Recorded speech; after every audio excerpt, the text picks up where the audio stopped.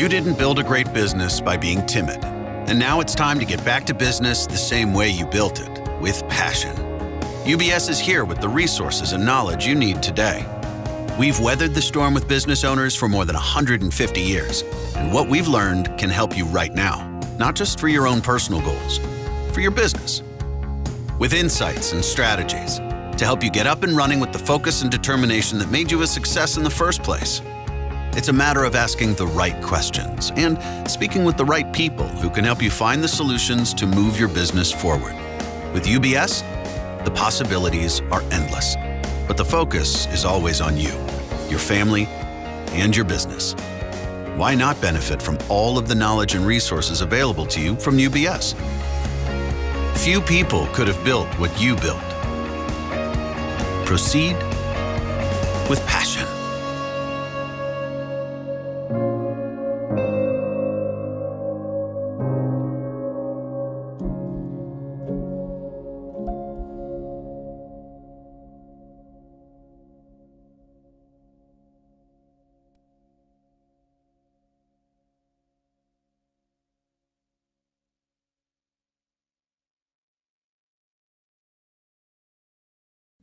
Good afternoon. It's a pleasure being with all of you today. My name is Lexi Bishop, and I'm the branch manager of the UBS South Shore office. UBS is excited to be a part of today's corporate sustainability conversation. With nearly a 25-year record in sustainable investing, UBS was the first to develop fully diversified, sustainable portfolios for private clients. Today, we manage close to $500 billion in core sustainable assets, and earlier this month, we were very proud to become the first major global financial institution to make sustainable investments our preferred solution over traditional ones for our private clients investing globally. There's no doubt that sustainable investing is a trend that has only been accelerated by the pandemic. Many of our clients today have started to think differently about their wealth and are talking more openly about how to better align their investments with their values, their passions, and the causes that they care most about. Environmental, social, and governance topics are areas that are increasingly affecting a company's performance. From employee health and safety to supply chain resilience and workforce management, how companies treat their talent and manage these issues is important to today's consumers and investors. Before I turn it over to Shirley to start today's conversation, I'd like to thank today's guest speakers, Maria Balin-Power, Robin Chase, and Mindy Luber, and of course the Boston Globe for their continued work and dedication in bringing together our local business leaders to discuss such relevant topics as today's. So Shirley, I will turn it over to you. Thank you, Lexi, and thank you for your support of this series. I'm Shirley Leung. I'm a columnist at the Boston Globe, and I am here to help moderate this session today. This session arrives during Climate Week, and it focuses on how COVID-19 has not only upended business operations and the way we work, but may also reshape corporate sustainability as global warming and deforestation continues to pose risks.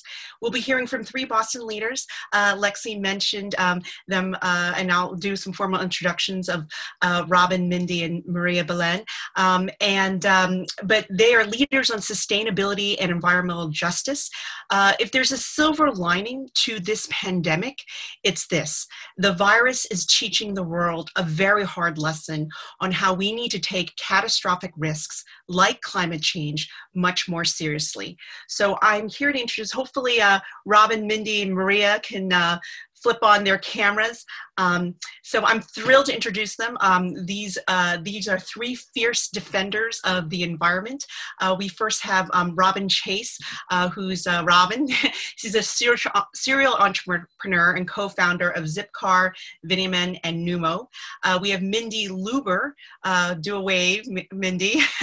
She is the CEO of Ceres, a nonprofit group that works with investors and companies to build a sustainable future for people people and the planet. And lastly, we have Maria Balan Power. She's the Associate Executive Director of Green Roots, an environmental justice organization dedicated to improving the environment and public health in Chelsea and East Boston. So I prepared some questions for today's conversation, but the audience, you've also pre-submitted questions as well. And if anyone wants to ask a question during the panel, please use your Q&A function during the Zoom. The chat function has been turned off, so use your Q&A function, and I'll work them into the program today. So this first question goes to Mindy.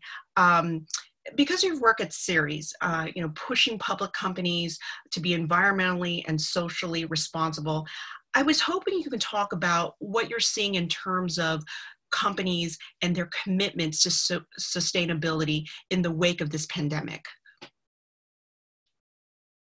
Oh, you got to unmute. Really, you started it beautifully, and I'm going to build on what you said. You said that if there's one thing to learn from this awful crisis of COVID we're living, is that systemic shocks that upset humanity and our planet and our economy, are shocks that we don't want to happen again. And the analogy there, which is stretched for some but makes sense, is that climate change is just like that. It is happening now. We're all witnessing it on the West Coast in San Francisco. We're witnessing it through increased storms and more hurricanes than we've ever seen. That is a growing crisis, and we could either act now or we could act later. If we act sooner, we certainly are not going to get rid of climate change. It is here, but we could limit it and mitigate it. And had we done that with COVID, we would be far better off than seeing 200,000 deaths. So where is sustainability now in the private sector? We work with about 140 large publicly traded companies globally and 195 investors. And it is a radically different discussion. 5 years ago, it was, well, those are cute projects, sustainability. We'll have them, on our volunteer day, or we'll deal with them through our foundation. Today, companies, the largest companies in the world, and investors understand the profound economic impact, as well as, of course, human impact and public health impact and planetary impact. But climate creates trillion-dollar risks for our economy. And those things are rolling out as we see storms that are costing us tens of billions of dollars, and forest fires. We're talking about the impacts in a mere 2 weeks, let alone every day around the world. And companies and investors are seeing the financial impact. They're seeing that every day. And in response, there's not enough happening, but there is substantially more than ever before. When we see Apple and Amazon and Microsoft commit to getting to net zero emissions, meaning no emissions by 2040, when we see Tesla being twice as big and profitable as GM and Ford, when we see Uber talking about changing their fleet to an electric fleet, we're seeing not small changes, but massive changes by these companies and by where investors want to put their money. It's about pace and scale at this point. We need to make change on sustainability. We will run out of water, or we will be 30% short of the water we need as a world community in a mere 5 years if we don't act and change our practices. So much to do at a different pace and scale. But the good news is we are seeing extraordinary progress. When BlackRock, $7 trillion investment firm, says to us, we are going to look at climate risk as part of our analysis for every investment we make, and State Street doing the same. We know we're making progress. We got to push harder, but climate risk is now, it is not tomorrow. It desperately impacts people and the planet, and it profoundly impacts our economy. And if we don't act now, we'll see the kind of COVID implications that we definitely want to avoid. At the beginning of the pandemic, did you say, uh-oh, the world is shutting down, they might forget about sustainability? Were you a little worried about that in the beginning? It's a great question, and I was. We called every company and investor we work with and said, how is this impacting you? And they all said, we need a month or two to get grounded, to come up with our corporate plans for dealing with COVID. But interestingly, I thought it would take longer. And almost every company and investor is back at it in developing goals and execution plans for how to deal with climate change and water and other sustainability challenges. And they're doing so because their consumers care, because their employees care, their future employees care, and their investors care. It is about now profitability. If you're an apparel company and all of a sudden, due to climatic changes, you lose your cotton crop, or just a piece of your cotton crop, you may very well, as we saw happen to the Gap and Levi's a number of years ago, lose 2-3% of their share value. Now that's come back, but climate impacts profoundly our ability to feed people, to keep people safe, as well as our economy. If you're in agriculture and the climate changes and the weather patterns change, as we saw last year in California, due to some years it's drought, other years it's storms, you might lose half your crop. And that means the price of food goes up, who we could feed, how we feed them. The implications run to absolutely every one of our lives, our homes, our businesses. The only option is to act at a pace and scale quite different than we've seen. The good news, and we're not giddy over this news because we got a long way to go, but companies are acting. They're setting audacious goals and they're figuring out how to meet them.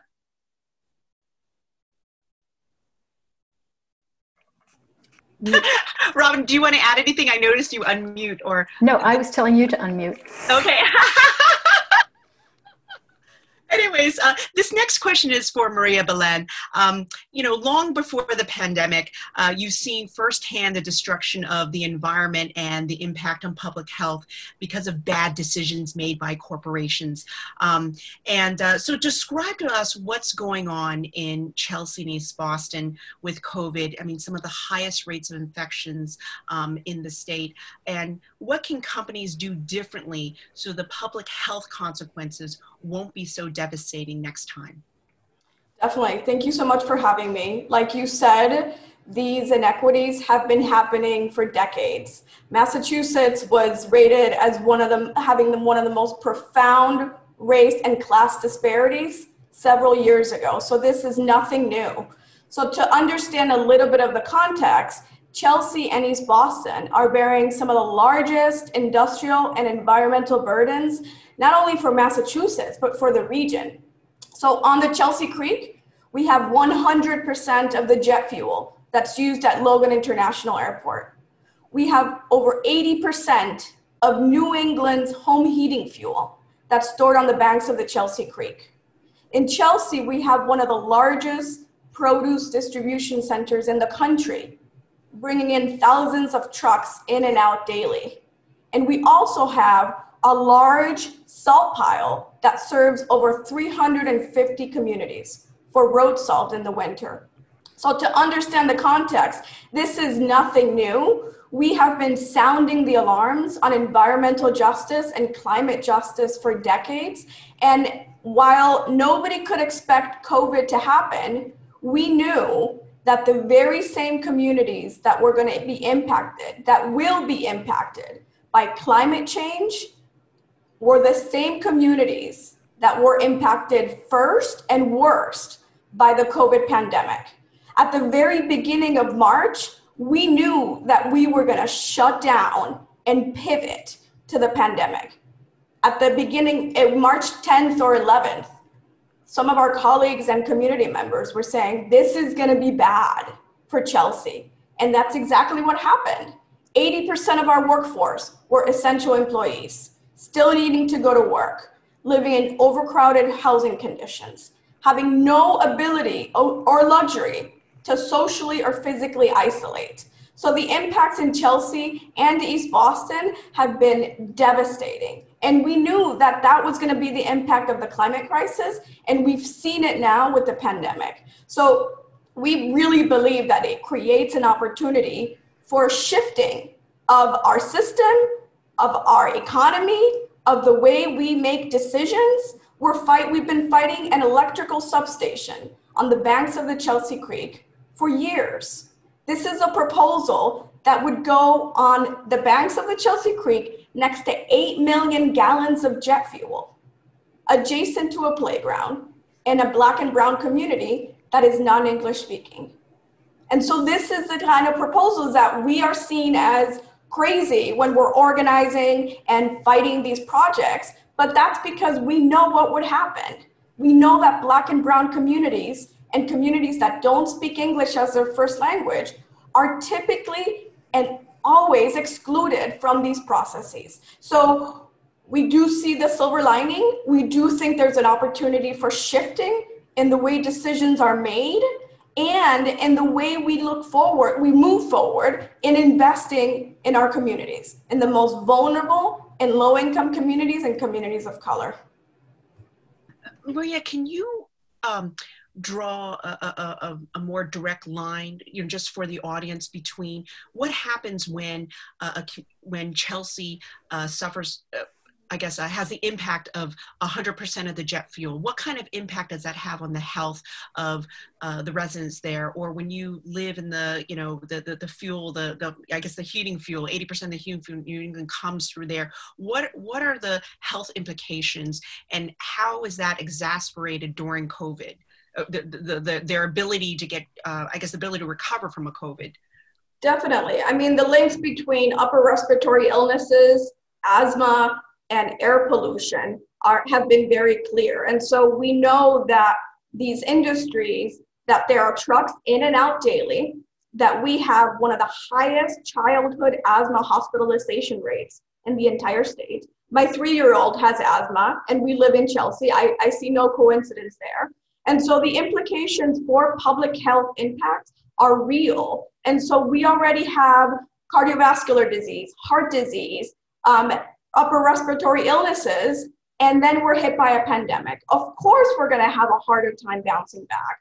Like we've heard it said before about the pandemic impacting environmental justice communities. It's not that COVID is looking out for Black and Brown residents and residents of color and low-income residents. Is that we already have the conditions to have a worse impact when we're hit by COVID. So the air pollution, the lack of access to public transit, to affordable public transit, contributes to the pollution in our community and to us being having a harder time when everyone is hit by a pandemic.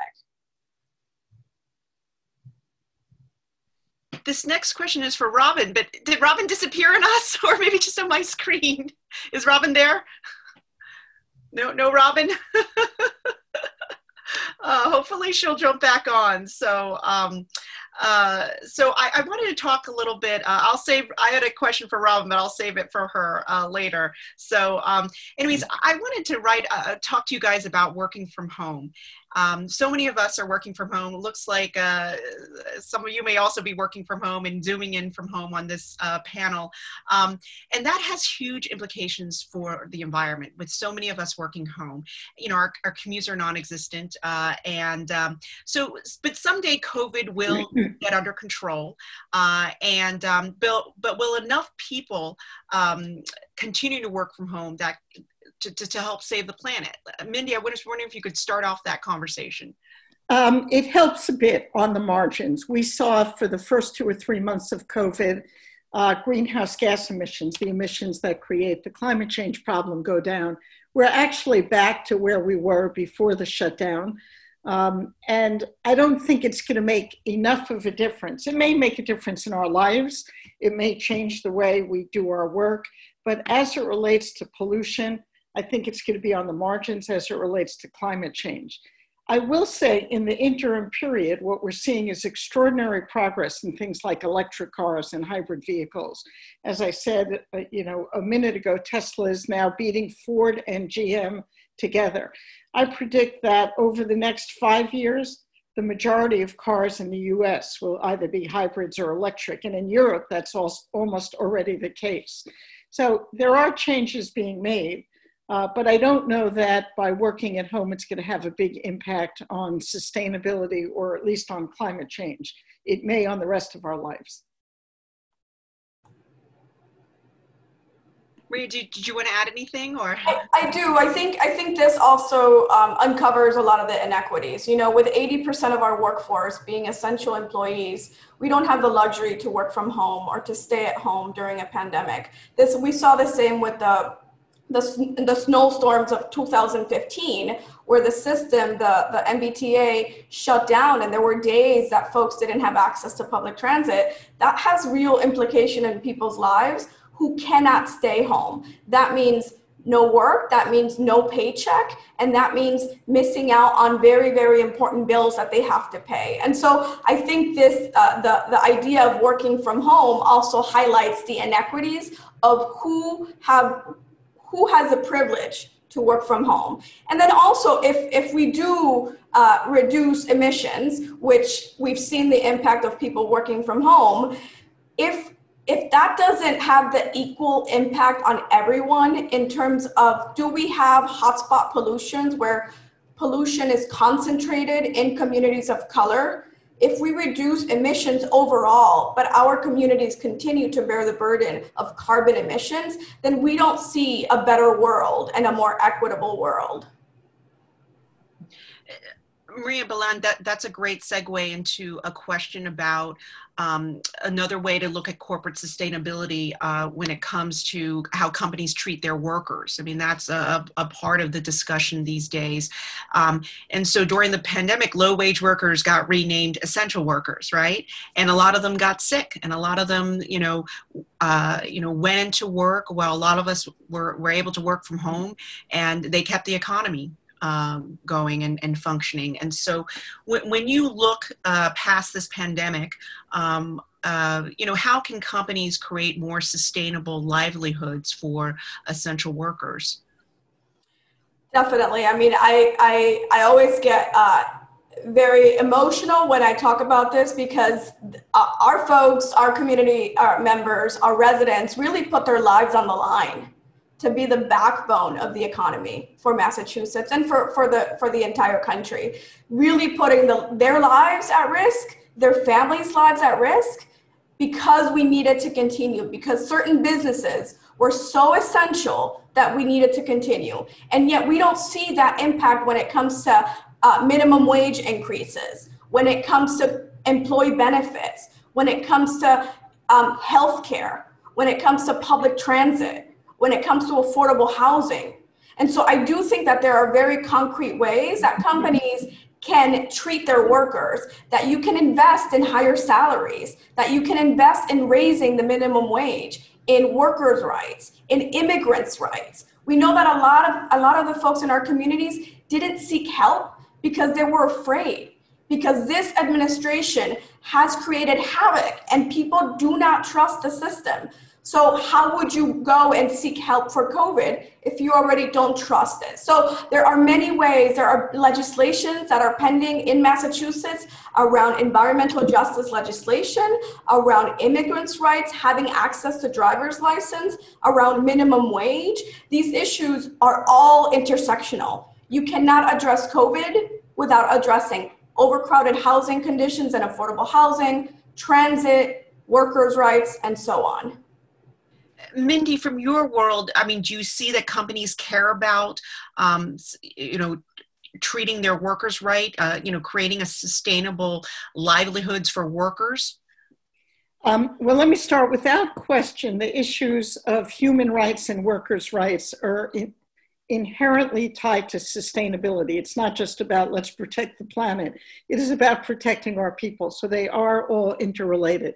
What we're seeing is the following, and as I said, whether it's climate change or water or biodiversity or human rights and people, we're seeing some progress, but not enough. Now, part of these changes have to be made at a policy perspective, but let's talk about the issues that Maria talked about, which could not be more compelling and what we're seeing in corporate America. One is we're trying hard, fiercely to change who sits at the corporate board level. I will say that anyone who does an analysis will see a lot of white men who are 50, 60, 70s. That has to change. You cannot run a company if you don't look like the world you're in. You cannot be sympathetic or empathetic or understand if you don't have diversity. So at the very top, the people who design the priorities for the corporation, that needs to be more diverse. We're seeing some movement towards more women on boards, more diversity as it relates to our brown and Black colleagues. and has to happen. And we're seeing movement, again, not enough. And CEOs have to be held accountable.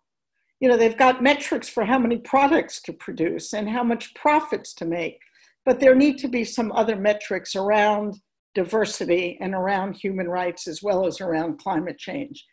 And companies need to not only be thinking about what to pay their workers who every day come to work, and I agree, salaries and wages are at the top of everybody's agenda. And companies have a responsibility to limit what they pay their highest people and their lowest earning people. But they also have an obligation to look at their supply chain. It's easy to forget the people who are sewing the materials or the clothing or the soccer balls who are in Indonesia or China or elsewhere around the world who may be being paid $1 a day, not $15 an hour, which is not to suggest changing minimum wage is inessential. But companies need to own and have responsibility not only for their workers, but for those who are part of their business, otherwise known as their supply chain. Even if they don't own those companies in their supply chain, they're providing business. And if we have standards in the US for who should be working for those companies, we need to have standards elsewhere and not have 9-year-old girls stitching our products and working 15 hours a day. And I will say that companies, if for no other reason doing meaning reputational harm, what it means when a company is called out for having people who are locked in a building in Southeast Asia and cannot get out until they work 15 hours a day, that is no longer something companies do well and survive well. They see their share price go down, they see the value of the company go down, they see the people who want to go to work for them not go to work for them, they see their investors pulling out and saying, we're going to invest in more responsible companies. So the stakes are higher, they've grown, and issues of human rights and child labor, and frankly, minimum wage have to be included as part of the sustainability discussions. Some progress is being made. We've got to start at the top. Boards have to be more diverse and represent the world around them. Great. I'm still trying to find Robin. She was in and out, but anyways, I know she's trying to get back on. But I'm going to segue into some questions from our audience. We had a bunch of questions centered around how COVID has encouraged a disposable culture. Remember we were, using reusable bags, and we were trying to avoid disposable utensils. But, think what restaurants had to go through. They had to restrict themselves, many of them, to take out only. So there's a lot of utensils, disposable utensils. There are a lot of plastic containers now for takeout. Or think about the businesses that have retailers that have reopened, and they have to buy disposable masks and gloves in bulk. And hi, Robin, you're back. Welcome back. And so how do restaurants and businesses be eco-conscious during a pandemic? And is that something that I think about, the number of masks and gloves that you find on the road, on the sidewalks and on litter actually right now. And so what can be done about that? It is a real dilemma because we want to stop the spread of the virus, and reusing certain things doesn't help us to do that. And I think for a short period of time, we're going to have to learn to live with it. PPE, all of the different coverings that hospital workers use, and the masks and the robes and the gowns, there is no way to reuse them in most cases. Now, there's a lot we could do to build a circular economy, to reuse big things like our overconsumption and throwing away of refrigerators or our mobile phones. There's much we could be doing to recycle, to reuse materials. But I do think COVID brings an exceptionally unique moment in time when we don't want to reuse somebody else's mask. We don't want to reuse, as healthcare workers who are doing the Lord's work, and I'm not religious here, but they are doing work for all of us, and we want to keep them healthy and safe. I asked one of my friends who works in plastics, and she was remarking, as Mindy alluded to here, that we need to have already done, and we could be doing now, this reusable containers. What does that look like, and how would that work? I feel like there's one local shop that I've been trying to keep alive, and I do have a stack of their reusable containers that are all washed and nicely done, and they keep sending them back out. I think, why is it that we don't have a system where I can go return them and to them, that they can wash them once in big stacks? I don't know, but it's just pointing out how all the things that we haven't done already, we should have done. If we had we done them, we would not be facing as miserable a situation as we have now. I guess something that had I been on, I would have said is we really hadn't worked on resiliency in our healthcare, in our transport, which is something that I care a lot about, and in how our companies operate. And because we were so rigid, not thinking about really working in resiliency, that we now are faced with this disaster that we are seeing now. Robin, talk a little bit more about that, examples of how, can we build a more resilient system now, whether it's transportation or a circular economy with utensils and cups. I mean, one of my last stories I did in January is about the trend of reusable coffee cups, and there's a whole system being built, and there's actually pilots all over the country where people would use mugs or have a system of washing rather than using these disposable coffee cups. But share some thoughts on how can we build a more resilient system from the ground up if we are able to hit the reset button?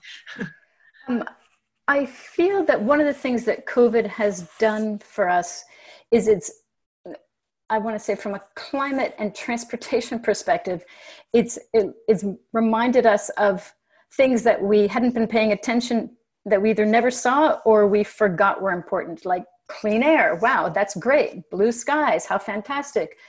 Congestion-free calmness, the importance of healthcare and access to healthcare and general being, and the idea of essential services. Like, none of us was that even a word in our vocabulary before, essential services, and how we personally or as workers get to them. So as I look at this and I think of all the intended things, so in my realm, I'd say in transportation, there's this idea that, everyone's got a car, they can go someplace by car, and only 5% of American workforce goes by public transit. Well, it turns out that 23% of Black households use public transit to get to work. They aren't 5%. And 28% of all essential workers are using public transportation. So had we been paying attention to those facts, we would have built a more resilient system in there. So if I go to, I feel like I think of the audience, I think we have large companies and small companies. And sometimes as small companies, we feel more powerless. But what I think COVID hopefully will put into us is we will elevate the value of equality and sustainable as a future that we aspire to. And so COVID has completely weakened the hold of the status quo on us.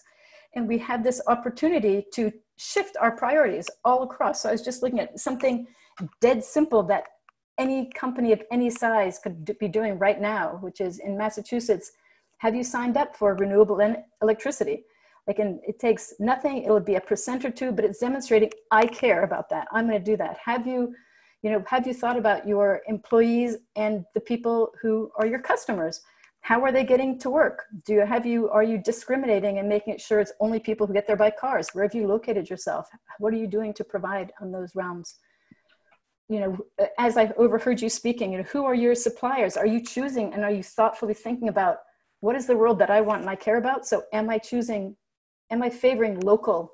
Am I making the effort to do local or minority businesses? So we have to shift our priorities and do those things. And I just want to recognize this disparity between big companies and small companies. I felt when I was a very small startup that what I needed to do first was make a sustainable company. I want to appreciate what you need to do first is make a sustainable company.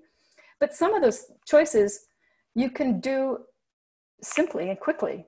But as a bigger company, you have absolutely no excuse. And as Mindy has pointed out, youth today, and I want to say more than youth today, people who are in their 30s and 40s and 50s want to work for a place that cares about that future. And so each one of us, as we think about our suppliers, the work we put in, and as our customers, we need to be making our value system, we need to be holding our same value system that we would hold in our house, in our homes, and our families, to extend to our companies. And that, I think, has been a big disconnect in the US, that we have one set of standards for one and another set of standards for the other. You know, Shirley, if I could just build on that a tiny bit. What Robin's talking about are practical things that could enrich our lives. Some of them are small, some of them are big, but they are all doable. And to get part of it, doing it will take policy changes, and it will take all of us speaking out. After the election, my guess is there will be, from everything we're all hearing, a $2 or $3 trillion infrastructure bill to help us build out the economy from COVID. Some of that will go to straight resources for individuals, but some of that will be building out our economy. That's more money than we have spent almost ever on building infrastructure. And it could have major implications. It could be the difference between the world we have now and a clean energy and transportation future. That will be good for citizens. It's not a bad thing to have livable communities where people can walk places, or to have airplanes that are running on sustainable fuels, not being one of the highest emitters of pollution, or to have homes that really are truly energy efficient, and to have, you know, steel and cement and the major things that are polluting now be made differently. We could build out our communities in a way that gives us a greater sense of community, more walking, more mass transit, fewer cars, or car sharing. Bicycle infrastructure. Or bicycling, absolutely, Robin. That is good for all of us, as well as will have a profound impact on our economy, our communities, and building out and preempting some of the worst damages of climate change. Mindy's reminding me of one other point, and Maria Belen, you absolutely should be speaking as well, if I think of the litany of things that companies, small and large, can be doing, among them, and this is Mindy's life's work, is we as companies and as individuals need to express to our government that these are our priorities. And I want to say, I almost feel like when I think about the difference between what I would do as a family and what I would do as a company, I want to even put it more succinctly. What are the ethics that you would encourage your child to do? And so, okay, this could be a slightly harder thing, a slightly more expensive thing, but it's the better thing. It's the better thing for our future. And it's the ethical values that I want you to adopt. So as Mindy explains, we are going to put a ton of money in this, and each and every dollar we spend as a government profoundly needs to get us closer to a decarbonized world. Without, I can't even express the gigantic importance of that. This is our one last shot at doing it. And some of these choices will be making our lives better and nicer. I'm about to get an electric bike, and if you haven't done an electric bike, it is exciting. You feel like Superman. You feel like a superpowers. But the corollary is our government needs to make a safe spot for us to get around. And going to black and brown people, their pedestrian and bicycle death rates are higher than they are for white people. So again, it's an equity issue. Focus on that problem, and this is something that's valuable to them. But some choices, recycling my takeout is more irritating than throwing it in a trash can. Yep, it's more irritating. Live with it, because I know the future that I want. And so we need to, I think there's many, many things that are going to be better. And that's coming back to COVID. There's things that we had forgotten are valuable to us. And community and localness and less consumption and more caring about local services. I think we've all experienced that today. And so we need to remember that.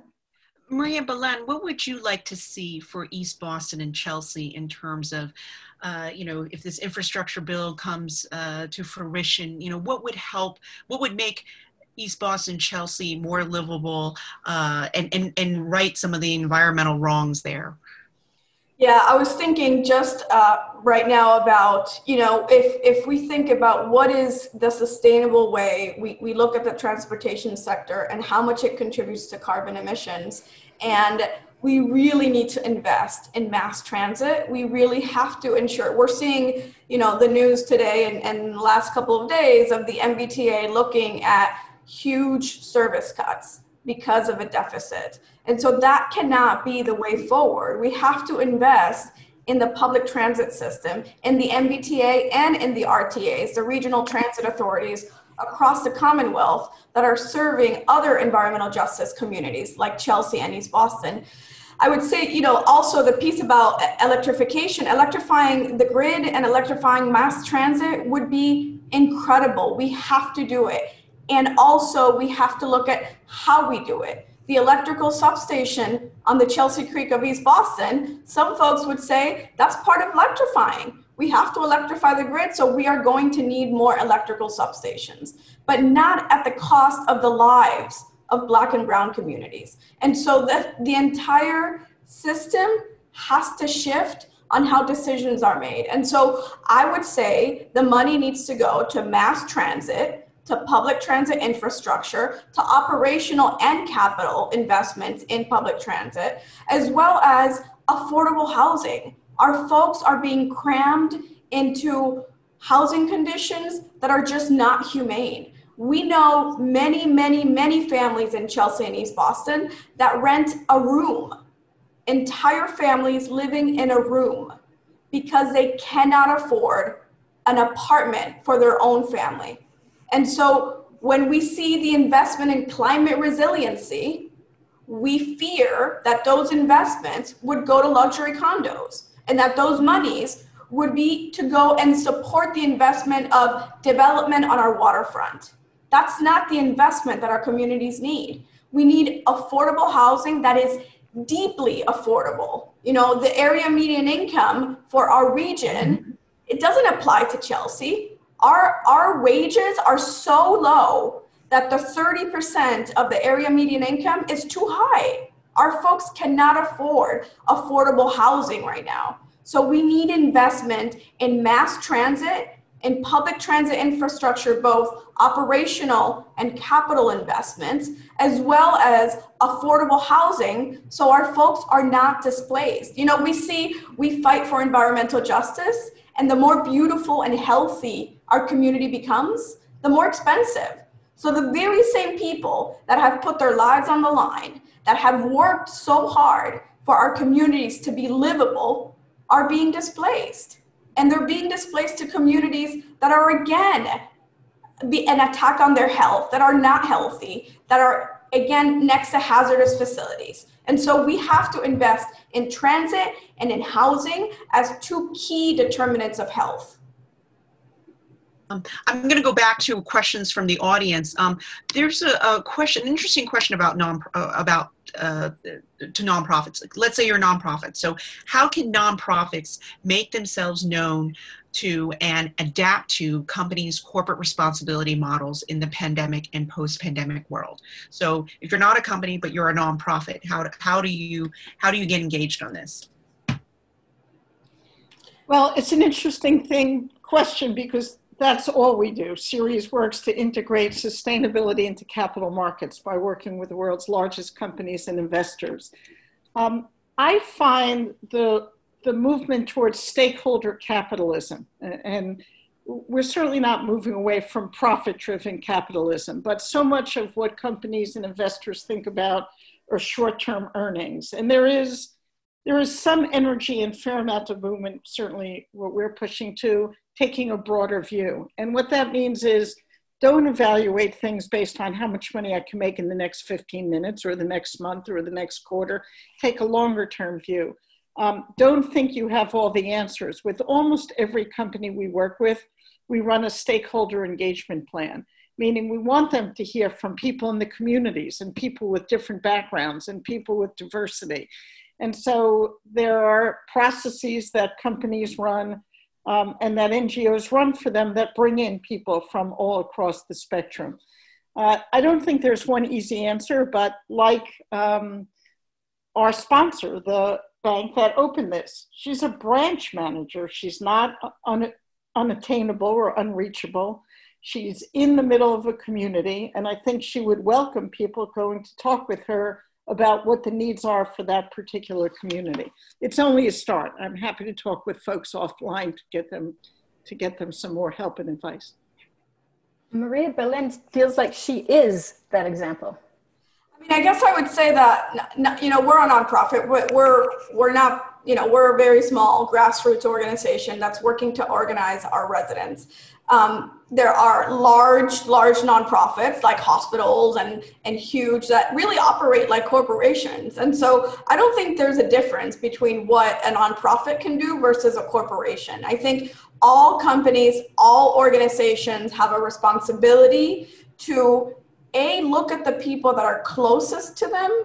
Who are your lowest paid workers? Who are your most vulnerable members of your team? And how do you make sure to include them in the decision making? That's probably the hardest thing to do, is the most internal and the thing that is not public, that folks are not looking at. How do you treat your workers that are the most vulnerable? And then as a company, as an organization, nonprofit or for-profit, how are you investing and in protecting those that are in the front lines, those that are the hardest hit, those that are at the risk of being hit the hardest by COVID or by climate change? So one thing I do want to say is speaking out and speaking loud, whether it's to change companies or change policies, is essential. When I was the regional administrator of the Environmental Protection Agency in New England under the Clinton administration, the East Boston community spoke so loud to me about not building another runway. They were in my office, they were clogging my fax machine, and clogging sounds bad. It was nothing but good to get that. We changed our decisions based on the incredibly thoughtful voices, clear science, materials, but the impact on local communities. It didn't happen easily. Our scientists weren't the first ones to see the problems. Our policy people weren't. There were individuals and citizens who lived near that airport, near that runway, who were in our office. And so I want to always encourage people. The decisions being made by regulatory agencies, by policymakers, by companies, they should do it intuitively because it's right, because it is about protecting people, the planet, and making money. They're no longer divergent things.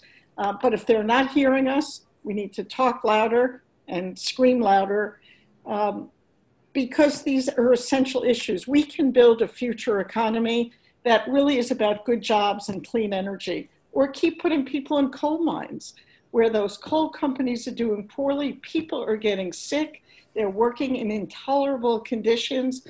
It is not acceptable for 2020 or any other period of time. We need to look out at what is the future, and I'm talking about 5 years, not 50 years from now, and do things like strengthen our public transportation, particularly in communities where people have no other way to get around, and change the efficiency of our homes and build different kind of communities. It's doable. It will take policy. We need to make sure there are incentives for small energy as well as oil and gas companies, which have been incentivized for 4 decades or 5 decades, and change the debate.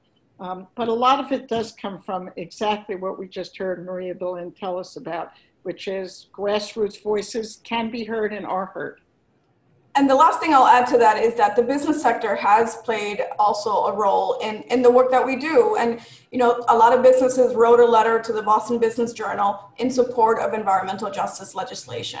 And so that's the kind of support that we need. For us, we will continue to do our bread and butter work, our daily organizing, grassroots, door knocking, engaging the most vulnerable, but we also need allies to speak up in favor of the policies that are the solution and against the proposals that are so dangerous. I'm going to go through some more questions from the audience. These are some of the live questions that come about. This might be good for Mindy or Robin. I don't completely understand this question, but maybe Mindy, you might, this might be your world. Many big tech players like Amazon, Microsoft, and Apple stand to benefit materially by disruptions to the supply chain that would result from climate change legislation. So how can we take their commitments seriously? Well, I'm not sure precisely. One thing I will say is that for all of these large companies, tech companies in particular, but others, there are still some that say, I'm a great climate champion or a sustainability leader. And then their government relations offices are opposing climate policy, or their trade associations. I mean, we have said clearly moving forward, inconsistency no longer cuts it. I mean, it should never have cut it. But if you want to be a climate leader and you want to set audacious goals for your company and your supply chain and everything involved, you've got to support policy. You can no longer get away with having that kind of divergence. And so if there are examples of the companies that we're talking about who are either denying climate or supporting policies that oppose it, or that are unfairly treating workers in their supply chain, we will call them out, and they should be called out, because people want to work for companies that are consistent across the board. And investors are now saying to companies, we will invest in you if you've got leadership and you're showing that on sustainability, and that's broadly defined. And if there's inconsistency and you're a sustainability leader on Tuesday, but not on Wednesday, we're less inclined to invest in you. And they're not necessarily even making that decision for moral reasons, investors. They're saying, as a company, we don't consider you well managed if you're not looking at fair and equitable sustainability programs. I have another one last question for the audience, and then I have a wrap-up question for you guys. This is a question about carbon emissions, and the person writes, I don't understand the emphasis on carbon emissions. This idea is that why are we so focused on carbon? It seems like if all of us gave up our cars and rode bicycles to work every day, would it really make that big of a difference in carbon emissions? Why not focus on reducing harmful pollutants such as sulfur and mercury? So we spend a lot of time, as do I'm sure all of us, on methane emissions, which are very toxic as well and add to the climate problem. Mercury deals with it in some ways a different issue, but it is insidious and pernicious, and we should all be fighting to make sure the mercury rules stay in place. And methane rules are being rolled back by this administration, all of which is poisoning our families and our communities.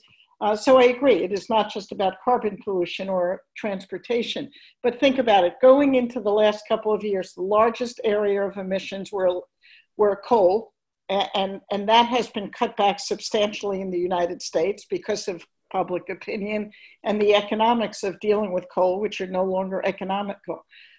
Right now, transportation emissions are the largest emissions overall impacting.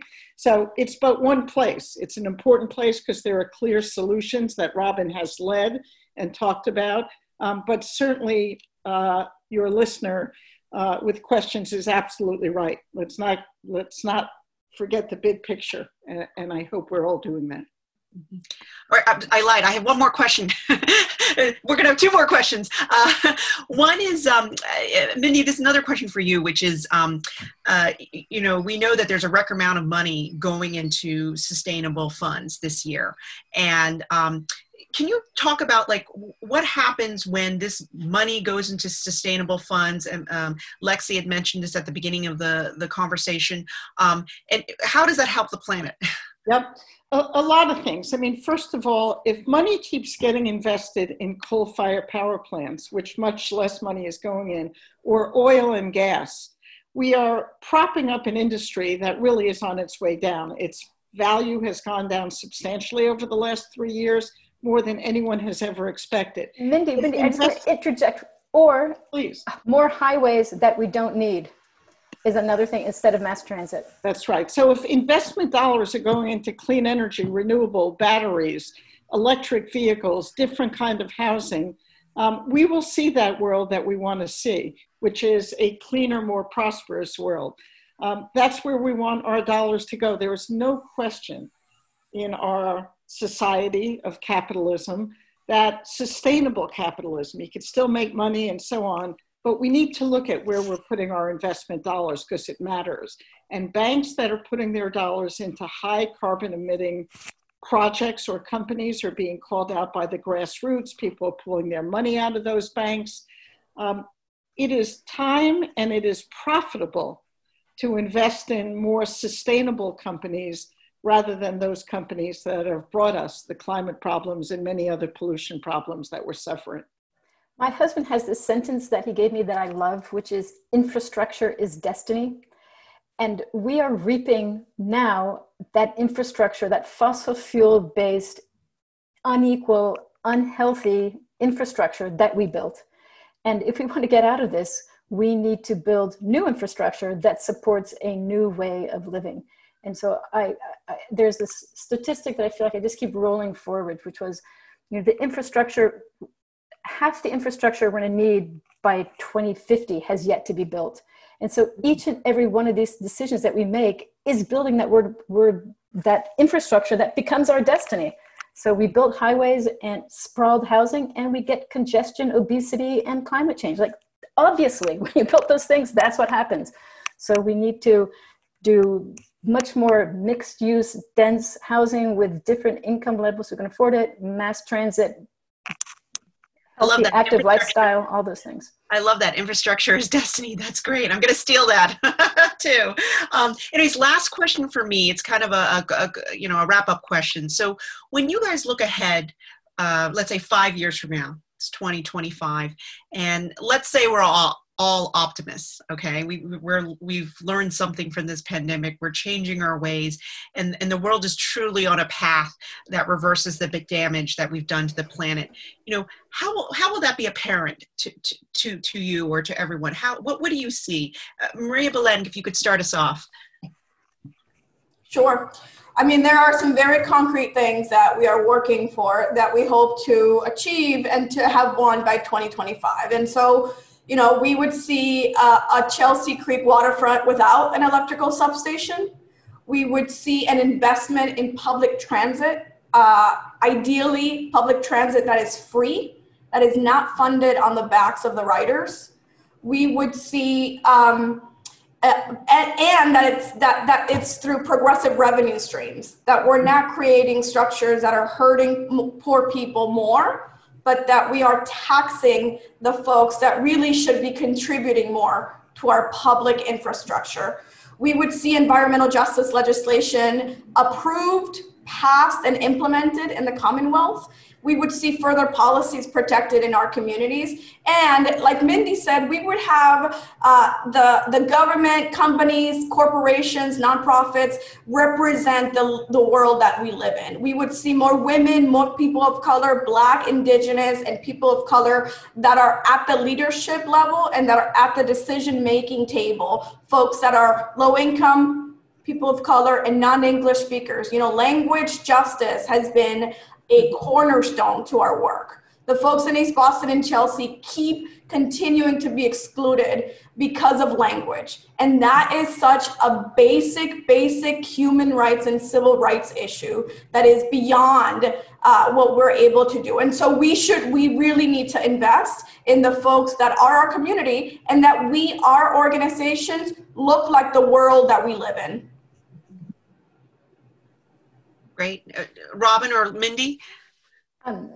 I want to agree with everything that Maria Belend just said. And so maybe adding on, I hope in 5 years we have real democracy, which means that the things that the majority of people believe actually are getting done. And so those have things with concern around climate change, concern around inequality, concern around gun control, concern around healthcare. All of those things are true. Then I want to go to what it would feel like to live in that world on a very intimate level. I think that in 5 years, if we did the right investments, we would be living, more and more of us would be living in what's called 15-minute cities, that my ability to go to essential services, as in the grocery store, a health clinic, some recreation, to my friends' houses, I can do without getting into a car to do it. And to make that very intimate, imagine that your 8-year-old can go see their friends without you having to get them there. Imagine that, you know, people are working and living in much closer proximity because we built dense, affordable, mixed use, mixed income housing, so that we are living lives that are more local and I want to say more friendly, more livable. We're not fighting the transportation nightmare that comprises all of our days that we've just ignored, and getting the 50% of people who don't have a car at this second don't have to wait on the other 50%. They can go do what they want. So much more freedom and more livable. Mindy, we have 3 minutes left, but you can only use 1 minute. Okay, 1 minute. One is, I want to believe that we're getting closer to sustainable capitalism, the capitalistic system that we have that integrates the values of sustainability, not just as moral values, but as financial values, because that will change decisions, it'll change boards, it will change what things look like. And then a few specific things. We don't need to run our lives on oil and gas and coal and high pollutants. We could run it based on wind and solar and other energy sources that create local jobs and better jobs. And we want to make sure those jobs are good and fair and equitable and paid well. And we want to make sure transit systems are being supported and running through neighborhoods that don't have other options. I think we talked about housing. We need to make sure our healthcare, whether that's in the sustainability definition or not, serves everybody. And we need to have a more diverse perspective on running our institutions in our world. Well, thank you, Mindy. Thank you, Maria Belen. Thank you, Robin. I'm going to hand it back to Lexi Bishop from UBS. Thanks, Shirley, and thank you to our speakers, Mindy, Maria Balin, and Robin. Great insight today, and clearly, you know, there's still a lot more that needs to be done in terms of corporate responsibility. So to our audience, I would encourage you to visit our website, ubs.com, for more insight on sustainable investing and corporate responsibility. We have some great insight there.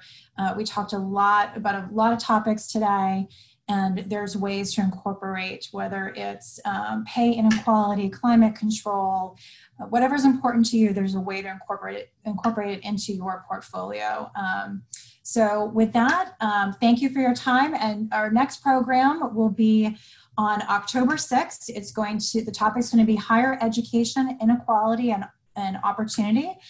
We're going to hear from the Chancellor of UMass Boston, and we're looking forward to sharing some more insight with all of you. So thank you again for your time. Thank you.